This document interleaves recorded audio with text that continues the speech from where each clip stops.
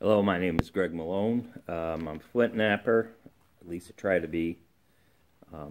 Flint napping some percussion, and I have a piece of Novaculite with some nice staining, some nice pretty stuff. Kind of a pinkish hue, a little bit of white near the cortex, some grays on the outside here. You can see some oxidation over the surface here. This is real pretty here. I don't know if you can see that on the video, but anyway. Some nice stuff. I'm going to try to get a decent sized point out of here. This is probably, from end to end, probably about 9 inches, 8 to 9 inches, end to end. You can see the span of my hand there. And the tools I use are copper, aluminum, antler, but mainly copper and aluminum to reduce my blades down. And this is one of my boppers. This is a old heating element for soldering years ago. That's what used to heat these with a blowtorch, and then they would solder with them.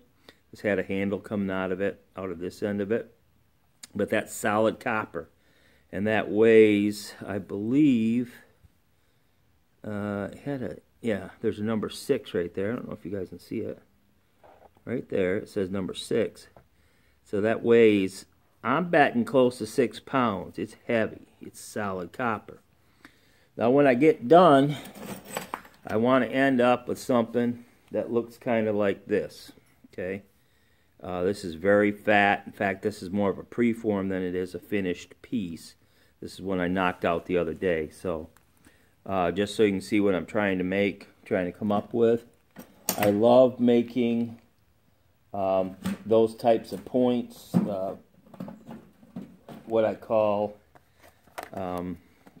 turkey tails. They're a tang. This is a large, like ulu style turkey tail, and it's got some nice polka dot on it.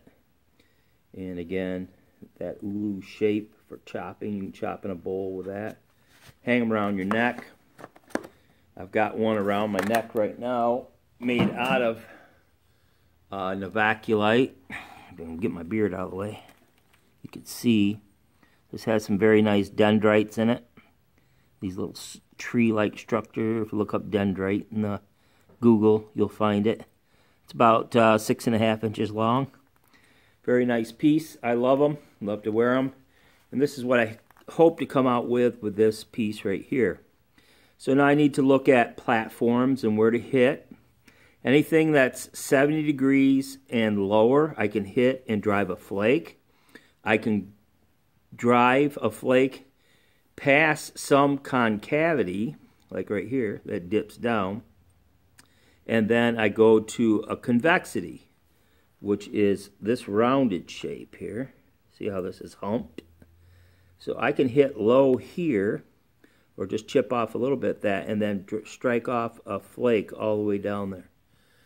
So let's give that a try. I have different types of boppers. This is a lead-weighted bopper I got from a Dave Parker, I believe, and it works really well, lead-weighted. This is just a cap off a copper pipe. Looks like about 1.25 inches. And I put some JB weld under that and put it on an oak rod. And this is for thinning. I got this from Curtis Smith. Worked great for hitting and thinning a blade out. You take a blade like this and then hit it right here on the edge, set up your platform. It'll put the nicest flake off of there. Beautiful looking flake. So just so you can see what I'm doing here, we're going to do some quick reduction. Start out with this heavy bopper, and then we'll go to a smaller piece. So I'm going to knock. Remember, I've got at least a 70% grade. Now, remember where that used to dip right there. It doesn't dip anymore because I chipped it off. Now it's kind of straight. Now I can hit along here and take this whole ridge off, or most of it. I use an abrader. Again, bought this from Curtis Smith. And the abrader, all I'm going to do with it is actually help to raise my edge a little bit more. Strengthen the edge. When you grind along it like this, you make little scrapes in the edge, And that when the flake breaks off, it allows it to break on those little scratches. And then I also strengthen the ridge. I'm starting to go to pop down here and shoot down because I want the thing to go a long way. So I'm going to hit right about here, and hopefully I can drive this thing off all the way down to this other end. So here goes nothing. I'm going to use a piece of buckskin leather so this flake will stay with the piece, and you guys can see. I'm going to support it here on the back. I'm really not even going to put my fingers under here. I'm just going to support with a finger here and a finger here, so I leave that supported. I'm going to hit it here, and I'm not even going to lay it on my leg, because if I lay it on my leg, it'll cause the flake to drive up into the piece, and it'll stall out on me. So I want it to shoot from end to end. So here goes nothing. First swing of the night. There we go. What happened is what I wanted to have happen. In fact, a lot better than what I wanted to have happen. Remember I showed you this ridge. I wanted to shoot down here. And what happened is it did. Shot down that ridge. I would have rather kept that flake into one piece. And it also shot another flake off this edge and actually thinned me up. Now I can make a little blade out of that. I'm going to save that in my pile. But you see, I took all that mass off of there and we started thinning this out down. I'm going to try to make a nice blade. Again, look at the colors. We've got a little bit of healed cracks that go in here a little bit healed cracks. So that kind of interfered with the wave. It also shot all the way across, which is what I wanted to do. So that's pretty cool. I'm going to hit another one here and try to come down through here and take a lot of this junk off. So again, I'm going to set this up. What I'm doing right now is taking very thin flakes off the edge. Again, to give me some convexity. And I can only hit into a convex shape. I can't hit into a concave shape because if I do, it'll step and break off on me. So I can hit here and knock this hump off. Strengthen her up, make her good and strong. Okay, so I'm going to hit right here and blow this all off here. And you can see I'm really rounding that edge off right there. And I'm going to hit with my bopper. I'm going to hit with the end right here on the end and then shoot it back down over that hump.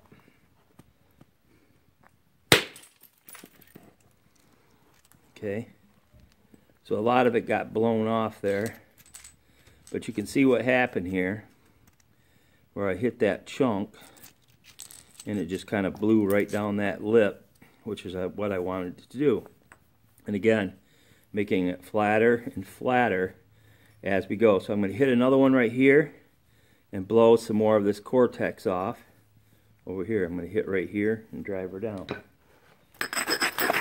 And once again, going to very much abrade this because I want it good and strong and I want it to shoot down just like that. There we go. Okay, and you can see kind of what I did when I hit it. Anyway, you can see what it took off there. It's kind of really choppy here. You can see these little cracks that come in, and that is causing it to get pretty choppy. I've got a heater going here, and it's about scorching my leg. Okay, I took a look at this, and what I'm going to do is shoot from this side back across here and take off some of this junk. I've got a square edge here, which I've got to taper, and I can taper that by doing what they call zigzagging. I go back and forth and I zigzag. See, I took those flakes off. That'll make a nice point right there. And I'm going to zigzag back the opposite way. Okay, and that whole square edge that I had on there is now gone, and now I've got some really nice points to hit to drive to take a lot of this junk off. So I'm going to hit this one right here and take a lot of the squiggly line stuff over here by hitting off that platform. Now Curtis Smith taught me to abrade in this direction when you're shooting a flake off, and that way it helps to set up your platform, helps to set up your edge geometry. And there's a whole lot of stuff. Check out Paleo Man 52. It's got a bunch of really good stuff on here. Okay, I'm going to hit right here, and I'm going to drive down and take a lot of this steppy, choppy stuff off here. You can see how choppy it is right there. Hit right here, okay? There goes nothing. Once again, just supporting on this back edge, I want to leave this untouched so it shoots. Okay. Okay, so what I did was, I actually did a really good thing. I actually hit across here, and it wrapped around and overshot, but it took all this junk off I wanted to take off anyway. So it really, that one hit right there just did me a ton of good. So very, very cool. You can see where it wrapped around to that far edge on the opposite side, but it took off a whole ton of material when I hit that. So really good platform, really good flake, and again I can make a nice piece out of that. So you can see we're starting to get a really nice preform. Hit this right here, take some of this off. One of the secrets to success, and there's a lot of different rules and regulations of this, and if you don't follow them, you'll get the result you deserve, which is a busted piece. And that might happen to me. But if you hit past, like this is my center line right here, imaginary center line. This is below the center line, so when I hit that, that should blow all this crap off here pretty cool. So let's try it again. This time I'm setting it against my leg because I don't want it to travel all the way over to the other side like that last one did. I want to kind of stop the flake. Okay. So here we go. And this is what happened. So you can see where I hit it. And it just blew my flake and just feathered out really nice. Kind of chattered there, but it just thinned out that whole hump right there. Got a little hump here. I'm going to hit this, but not so hard. I'm going to braid it. Once again, like Curtis Smith said, we need to stroke that way. You don't want to go the opposite direction. And just a small hit right here. Okay, took off some of it. And that's what I wanted to do. This is what's called a blender. I didn't want to just reduce a ton. I wanted to blend the flake in. That's what I wanted to do. Now I've got quite a large hump coming this way. So I can hit right here and take a lot of this hump off. Again, we're going to be really careful that we don't overshoot and don't blow this off. So we're plenty light on our ends. I'm going to start taking this hump off this side now. Okay? I'm going to hit right here, drive down, and take a lot of this mass off over here. Hitting right there. Once again, strengthen up our edge. Now when I'm abrading with this thing, sparks are flying. If I was doing this in the dark, I don't know if you can see right where it's being abraded, but sparks are flying off there because of the flint type material. So I'm going to hit right here and drive down this ridge right here from this location. Leave it on my leg because I don't want it to shoot all the way down and across. Okay. So what I did was, remember that I told you I was going to hit that edge, and I want to take this hump off. Well, that's the hump. Took all that off, and one flake from here, almost all the length, that's about a good 5-inch flake I shot off of there. So you can shoot a flake a long way with the proper weight. And again, it's going to make another beautiful little knife right there. You can make a nice knife out of that. Okay, so we did that, shot down. Now we're going to hit it here and we're going to shoot down this ridge. We're just going to use our next ridge. I know there's people that say, you know, you shouldn't shoot one flake so close to the other, but when you're doing heavy reduction like we're doing here right now with this preform, it's okay. You can get away with it. All right. So this is where we're going to hit right here, and we're going to shoot down this ridge right there. Again, I'm going to leave it on the pad, and I'm going to support it here on the back and hit right down into it. Okay. There's that ridge that was running down through there, and we just took that ridge off and smoothed her out. Got another one here. Kind of worried about shooting down. I have a feeling it might break this off, so I'm not going to hit down that ridge. I'm going to come here from the other side. I'm going to raise this up and then knock it off. So let me raise it up. Okay, when I say I'm going to raise an edge, this edge was down here, right about here, and I just chipped it off up to there. Remember, my center line is running right down through here, and now I've got a point to hit that's off the center line on the downhill side, and I got to take this hump off right here. So I'm going to hit from this high spot right here and take this hump off down through here. Okay? In theory, that's what I'm going to do. And again, strengthening up my edge. I really want these strong. I realize I'm rocking the whole camera and everything here. Move my pad over so it's not hitting the table. Okay, so see what I did? I really rounded that around, and I'm going to hit down this direction. Again, with a weighted bopper, I'm wrapping it with a piece of leather so you can see the flake and it just doesn't shoot down onto the floor. If this wasn't an instructional, I would just be whacking this and knocking these on the floor, and I got a pile of this stuff at my feet. So we're going to hit it right here and hopefully take that big hump off. Okay? Otherwise known as a turtleback.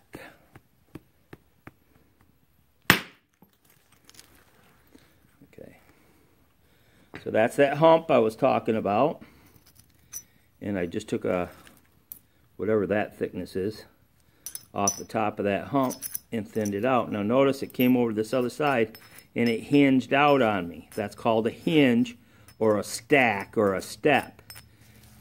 If that would have kept going, that would have taken width off. So I'm glad it stopped where it did, because I can come back from this other direction and knock that stack, step, whatever you want to call that thing, off. Okay? So we're doing really good. We're starting to really reduce this thing down. Starting to actually look like kind of a knife blade. Kind of a... now I'm going to have to hit from the end on here. Now at this point, we don't have to worry so much about what we call end snap. But let me tell you, there's nothing any more disheartening than getting a piece nice and thin and just tap it on the end and have the thing break right in half, right in the middle. Just like that, because I tapped it on the end. The shock wave goes down, this end turns around, or it dives, and it snaps it right in half. It is a disheartening feeling. Okay, so we're going to shoot from the end. See how they've got this big hump here? I'm going to take that off and shoot down through here, hopefully down that ridge. Maybe stop it right about there. So you can see the distance I want to shoot, which is about 4 inches. Again, support it on the end, lay it on my leg, because I don't want that to shoot much further than right there. So I'm going to lay it on my leg where I want it to stop. And we're just going to pop it firmly. Okay. And that did exactly what we wanted it to do. You can see where it took that ridge right off. That's what we wanted to accomplish. Now I got another ridge right here. I'm going to hit this ridge and take that off. But first, I'm going to braid the heck out of it.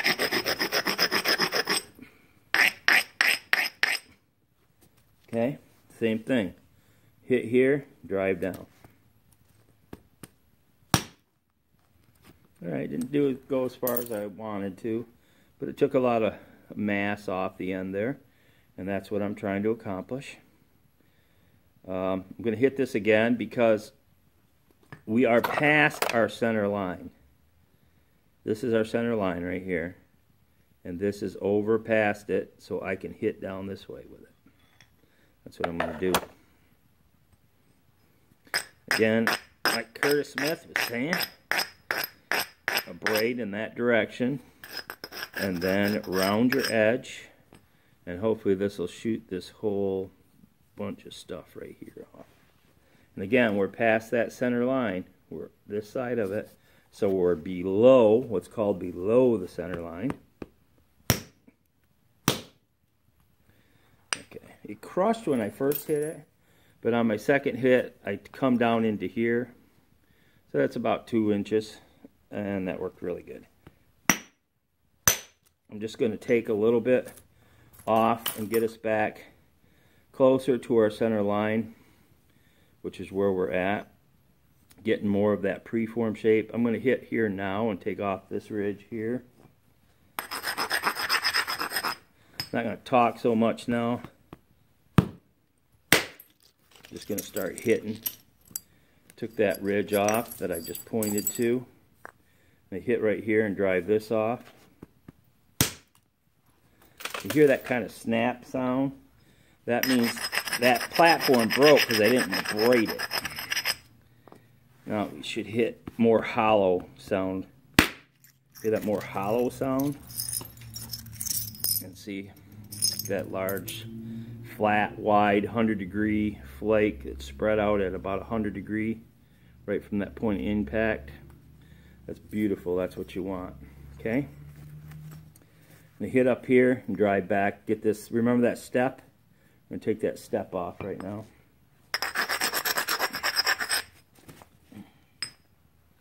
Okay, here goes the step.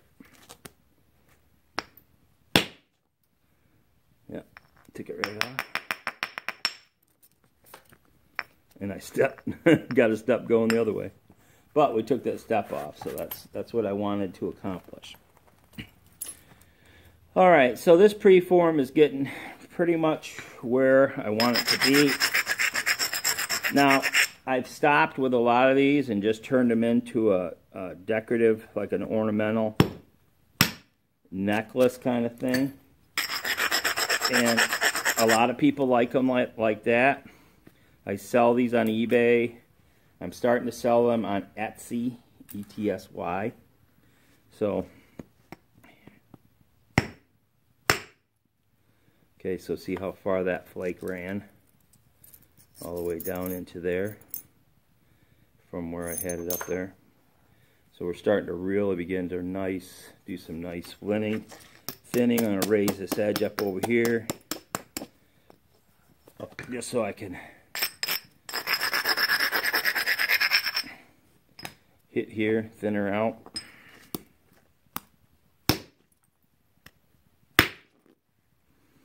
There, nice thin flakes. They're all shearing and breaking up. Went to where that step is, but you can see my preform starting to look more preformy-ish. Now I've got a big hump here. I'm going to take this off.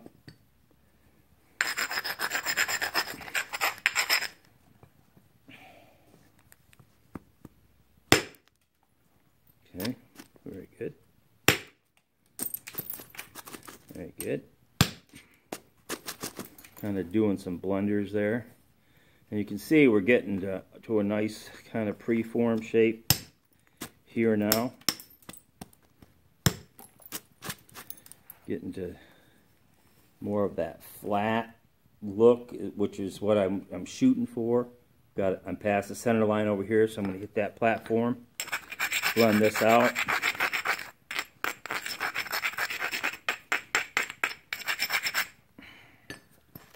Okay. Hitting this nipple right here, I'm going to knock that off. Okay, to come in down there. Much nicer. We've got a preform, and it's still, we had about a 9-inch when we started. Now we're down to about an 8-inch. So from that big rock I had, that's what I have left. I'm going to stop right there. I'm at almost 26 minutes. It's Greg Malone. You can get a hold of me, www.malonegreg.com. I mainly do blacksmithing, but I also do flint knapping. Hope you have a great night. God bless.